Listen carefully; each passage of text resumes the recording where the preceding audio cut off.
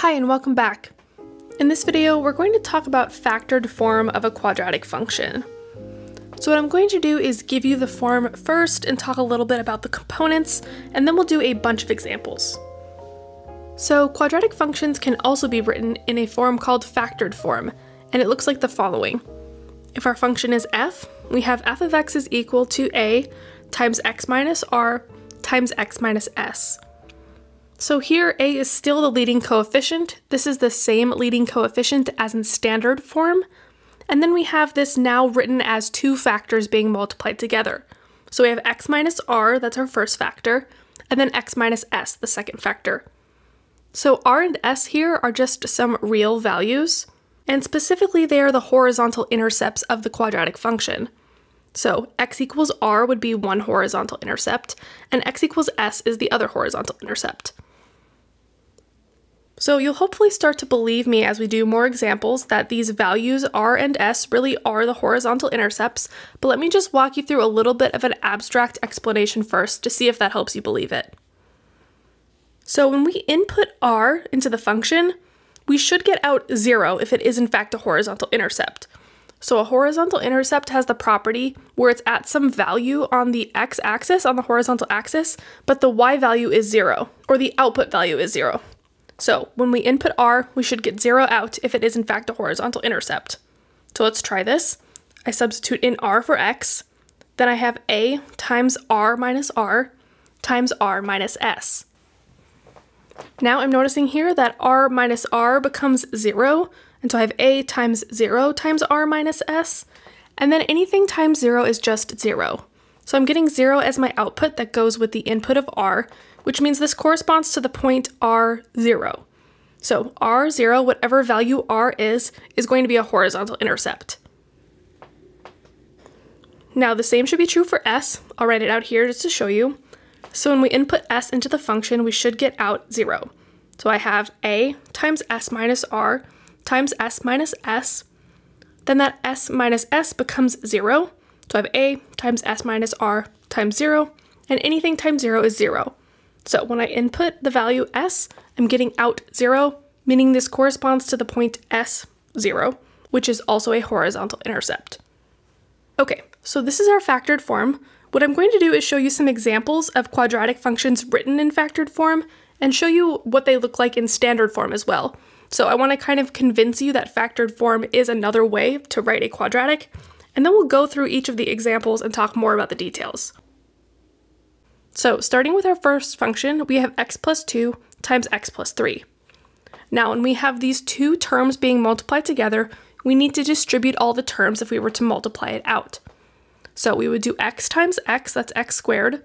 Then we would do x times 3, that's a plus 3x. Then we would do 2 times x, that's plus 2x. And then we would do 2 times 3, which is plus 6. So we could combine the like terms, the two x terms, and so we'd have x squared plus 5x plus 6. So this is the standard form version of this quadratic function that we started in factored form. So the factored form, when we multiply it out, can be written this way in standard form. So we like the factored form because it shows us the horizontal intercepts, but it's just another way of writing the same quadratic function. So let's practice this with the rest of these. Next I have x minus 1 times x plus 6. I do x times x, which is x squared, plus x times 6, which is 6x. And then I have negative 1 times x, so that's a minus x. And then I have negative 1 times 6, so minus 6. Then I combine those two x terms, and I have x squared plus 5x minus 6. Okay, I just want to go through these other two quickly. So when we do x minus 4 times x minus 9, I'm getting x squared minus 9x minus 4x plus 36, and then combining like terms, I get x squared minus 13x plus 36. Okay, this next one's a little different. It's just x times x minus 7. So here I just get x squared plus 7x, and that's already in standard form. All right, then lastly, we have negative 3 times x plus 10 times x minus 1. So this has a different a value. The a value, the leading coefficient, is negative 3. So what we're going to do is just multiply through the two terms first. So I'm going to do x plus 10 times x minus 1 and leave that negative 3 for last. So I get negative 3 times the quantity, x squared minus x plus 10x minus 10. Then we can simplify. So this is negative 3 times the quantity, x squared plus 9x minus 10. And then we can distribute in that negative 3. So negative 3x squared minus 27x plus 30. So that negative 3 times the negative 10 is a positive 30. And now this is in standard form. So our factored forms can get increasingly more difficult or just more complicated, but they can all eventually be written in standard form. So this is just to kind of convince you that factored form is in fact another way to write a quadratic function. But now let's do some more examples where we get into the details of what these look like or how they work.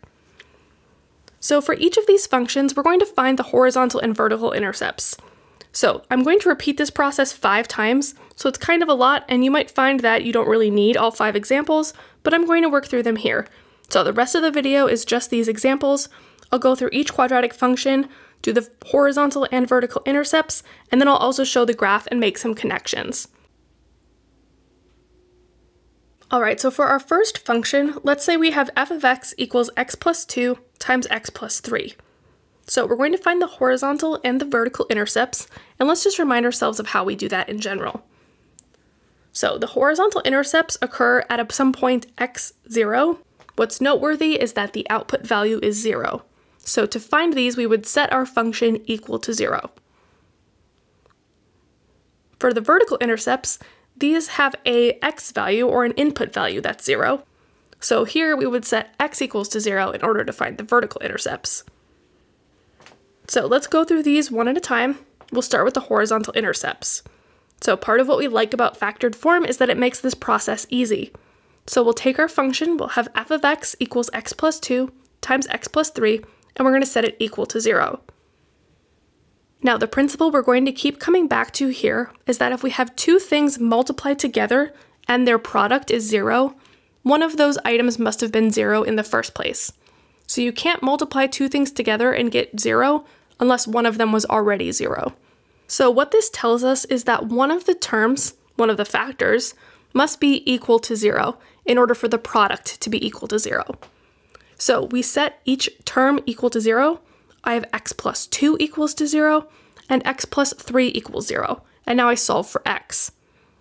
So I just move these values over to the right-hand side, so I'm getting x equals negative 2 and x equals negative 3. So these are our horizontal intercepts. X equals negative 2 and x equals negative 3. Okay, then for the vertical intercepts, what we do is substitute in x equals 0. So we replace x with 0. I'm looking at f of 0. Then this is 0 plus 2 times 0 plus 3, which is the same as just doing 2 times 3, which is 6. So this tells us that our vertical intercept is the point 0, 6. Alright, so we found the intercepts. Let's look at the graph here and just make sure everything's looking good. So I've graphed x plus 2 times x plus 3, and what I want to do is remind us of our factored form by writing these as x minus a number. So I'm going to write this as x minus a negative 2 and x minus a negative 3. So that minus minus is really a plus. Then the negative 2 corresponds to the horizontal intercept of negative 2, and the negative 3 corresponds to the other horizontal intercept. So this comes from our factored form, x minus r times x minus s. So here r would be negative 2, and s would be negative 3, and those are our horizontal intercepts. Also, I'll just point out we can see our vertical intercept is 0, 6, like we had found. Okay, let's repeat this on the next example. We have g of x is equal to x minus 1 times x plus 6. So we'll first find the horizontal intercepts. We set the output equal to 0, so we take our function g of x, which is x minus 1 times x plus 6, and set it equal to 0. So now we use this property that if these two terms multiplied together equals 0, one of the terms must equal 0. So we do x minus 1 equals 0, and x plus 6 equals 0. So if either of these is equal to 0, then the equation is true. So we just solve for x. So I'm getting x equals 1, and x equals -6. So these are my horizontal intercepts. Then for the vertical intercepts, we set x equal to 0. I substitute in 0 for x, so we do 0 minus 1 times 0 plus 6. This is the same as -1 times 6, which is just -6. So here our vertical intercept is 0, -6. Let's check this on the graph. So I've graphed our function x minus 1 times x plus 6. Again, I'll rewrite this more clearly in factored form. So x minus 1 is already in the form x minus r, so 1 is our horizontal intercept. Then I'll rewrite the other term as x minus a -6. So this indicates that -6 is the other horizontal intercept. Then lastly, we can notice that our vertical intercept is also right. It's 0, -6. All right, next we have h of x equals x minus 4 times x minus 9. For the horizontal intercepts, we set this equal to 0. In doing so, we know that one of the terms needs to be 0, since the only way to multiply two things together and get 0 is if one of the items is already 0. So we set x minus 4 equals 0 and x minus 9 equals 0. This gives me the horizontal intercepts of x equals 4 and x equals 9. Okay, then to find the vertical intercept, we substitute in 0. So we do 0 minus 4 times 0 minus 9.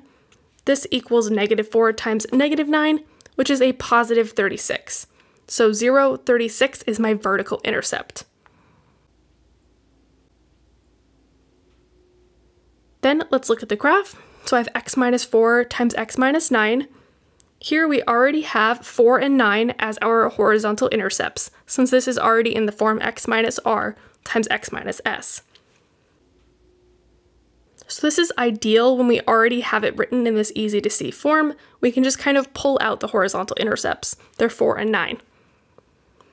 Then the vertical intercept of 36 just isn't graphed here, but you could imagine if we zoomed out far enough, we would find it.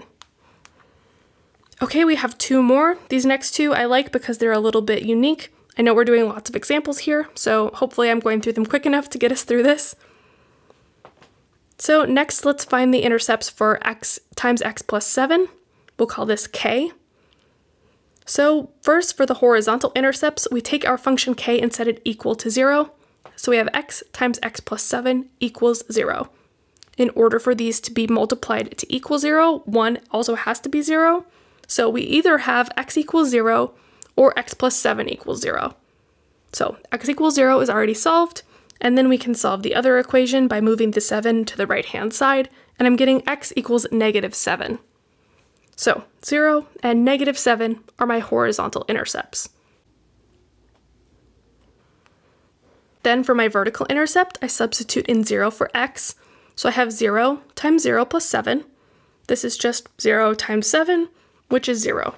So the point 0, 0 is actually my vertical intercept. And we'll see that this means that this is a vertical intercept and a horizontal intercept. So it acts as both things. Okay, so looking at the graph, we have x times x plus 7. Here I'm going to do a little work to write this in a clearer factored form, which looks like x minus r times x minus s. So instead of writing x, I'm going to write x minus 0. So this indicates that 0 is that first horizontal intercept. And then I'll rewrite the x plus 7 as x minus a -7.